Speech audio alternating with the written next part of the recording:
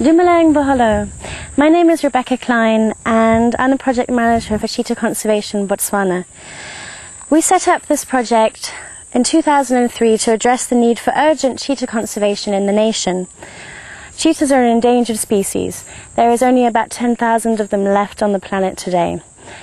100 years ago there was 100,000, so that's a 90% decline in the last century. And if the current rate of decline continues, cheetahs may well be extinct in the next 20 years and be only a memory in our picture books. So CHEETAH Conservation Botswana was set up to conserve these animals for future generations of Botswana people and people around the world. I came to Botswana 5 years ago to volunteer at Mokolodi Nature Reserve, and I was lucky enough to have the fantastic job of caring for 2 cheetah brothers.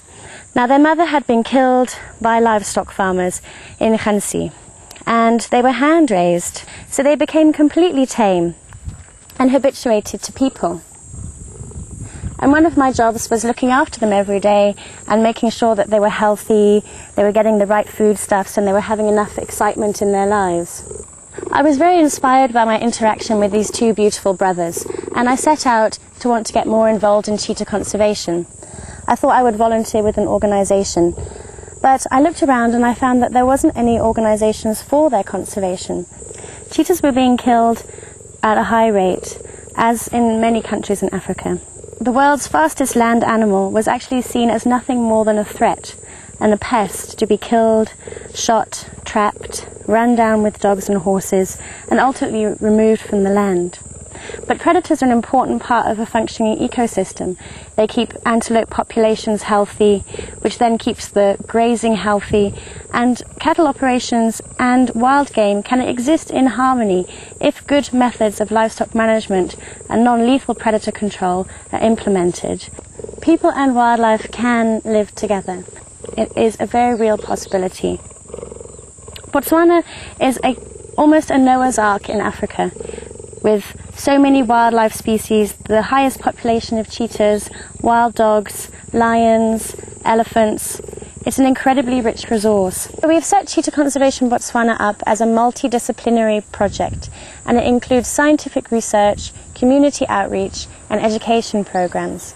With the scientific research, we're trying to better understand cheetahs in Botswana.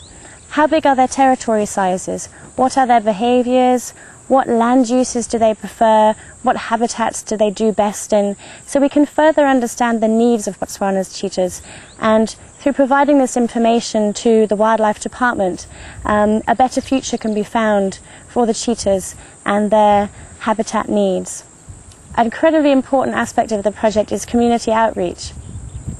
People see the cheetahs and many predators today as a pest and a threat to their livestock. Studies have been done to show that livestock loss, in reality, only 1% is actually attributed to predators. A lot more comes from drought, from disease, from bad management. So we really need to look at Botswana's farming situation as a whole and see how we can better improve this to enable people and wildlife to coexist.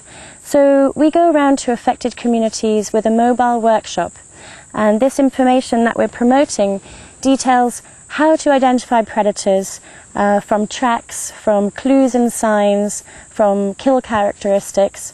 And then if you do have a problem predator on your land, what is the best thing to do? What kind of techniques can you implement that will mean that your livestock losses will be decreased?